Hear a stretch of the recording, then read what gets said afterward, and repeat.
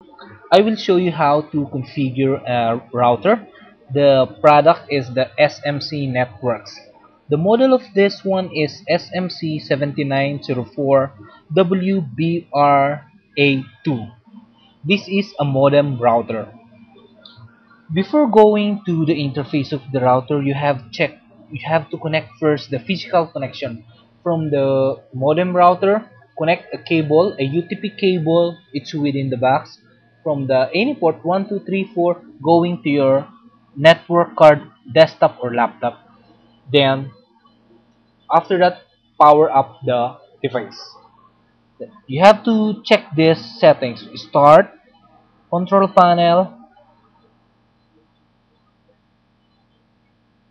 the network connection,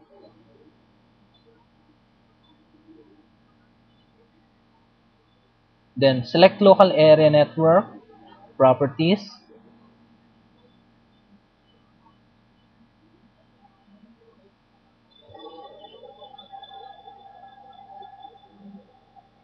then TCP/IP properties. It should be obtain an IP address automatically and obtain the DNS. After checking that the settings, just press cancel. Then double check your IP address if your computer is connected to the device. Start to check is go to start, run, and type CMD, enter, and type ipconfig, enter. Your IP address is 192.168.2.100. So this means that your computer is connected to the router. Close this one, then open an Internet Explorer to access the router.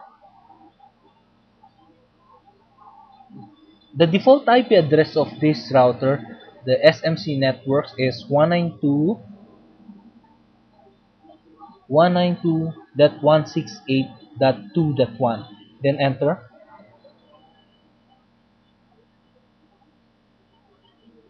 Okay. The password of this one is SMC admin. This is the spelling SMC admin. This is the password, the default password. Then this is the interface of the device.